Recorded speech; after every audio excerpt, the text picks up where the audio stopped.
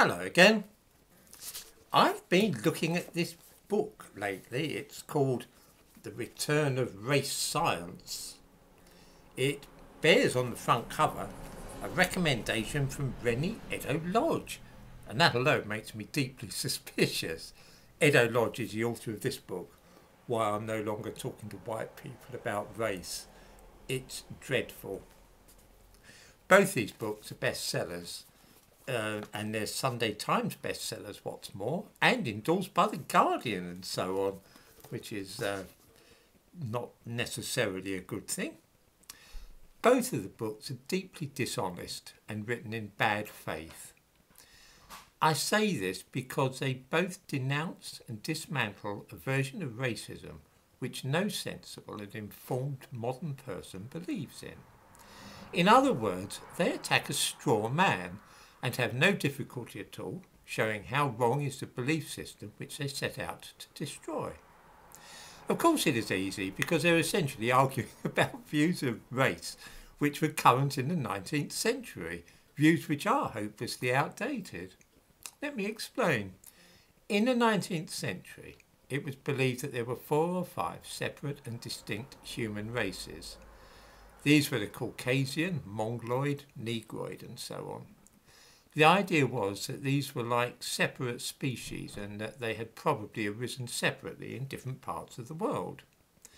They all had separate features, and for races to mix was as unnatural as a dog mating with and having offspring with a cat. It was against the natural order of things. These modern anti-racists explain how false this view of humanity is, and that we all belong to one species and all have a common origin. All modern humans, they say, have mixed ancestry, and we are all, in that sense, mongrels. This is all almost certainly true, but tells us precisely nothing useful about the world. I do not believe in separate races, and I readily acknowledge that we are all ultimately of mixed ancestry. This does not, of course, mean that there is no difference between the average black person and the average Chinese person, or that the average white person is no different from those other two. It means that we need to talk about statistical differences rather than absolutes. I can say nothing sensible, for example, about every white person or every black person. A white person might be a slow-witted fool, and a black person might gain a first in mathematics from Oxford University, as 2 people today have informed me, by the way, which I shall make the subject of my next video. The question is, what percentage of white people are slow-witted dullards, as opposed to the percentage of black people, or the proportion of those from East Asia? Are those of sub-Saharan heritage as likely to be geniuses as those whose family are from East Asia? It is clearly not the case that every Chinese person is a genius and every black African a fool. We must look at averages. If I meet a black person, I've got no conceivable way of telling whether he's more intelligent or less intelligent than me. There's an excellent chance that he will actually be more intelligent. I'm only of average intelligence myself. This is because we are all of us, to a greater or lesser extent, mongrels, with all kinds of genes which we have inherited from our ancestors. The situation is precisely similar to domestic dogs. All domestic dogs today are descended from wolves, and if you go back 15 or 20,000 years, you will find only wolves among their ancestors. Similarly with humans, we are all descended from an archaic species called Homo erectus, which lived in Africa, Asia and Europe over 1 million years ago. Over the years, both modern humans and dogs emerged from those rootstocks, and now there is one species of dog, Canis familiaris, and one species of human, Homo sapiens. This means that all dogs and all humans have similar capabilities, of course. Oh wait, no it doesn't. If you want a dog for speed, you're better off with a greyhound or whippet rather than a poodle. If you want a guard dog, then a German Shepherd or Rottweiler is probably a better bet than a Labrador. Need intelligence for a sheepdog? Most people choose a collie for that. Now, we must bear in mind that those breeds of dogs are also mongrels if you go back a few generations. Whatever the pedigree, go back far enough and you're going to find genes from other types of dogs. The purer the breed, though, the more that the characteristics for which you are looking will be present. All dogs belong to a single species which originated in another single species, but they can vary differently in size, speed, character, temperament and intelligence. So we find books such as these dreadful things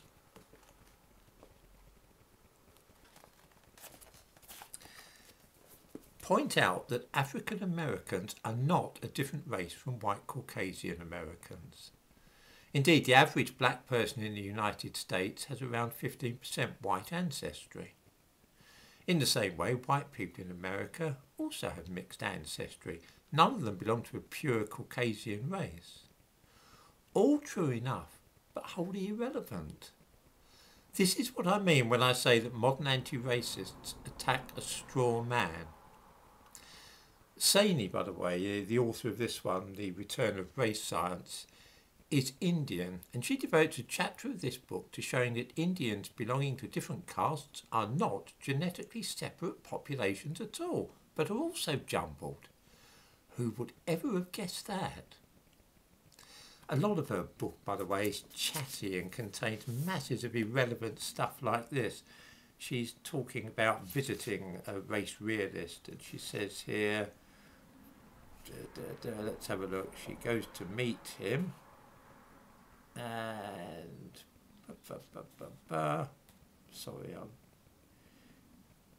yes.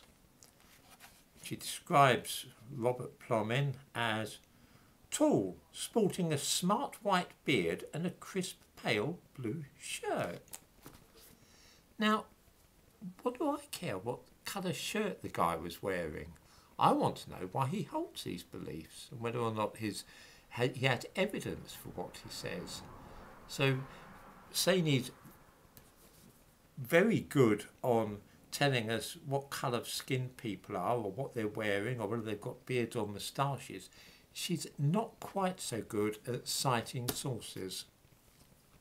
What neither of these books even mentions is the fact that those with a lot of African heritage tend to stand and walk earlier than those whose ancestry is mainly European.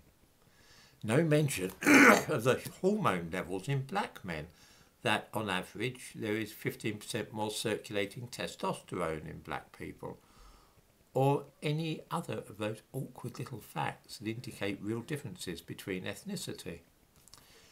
By limiting their criticism to old ideas about race, it is not necessary for anti-racists to get to grips with the modern world.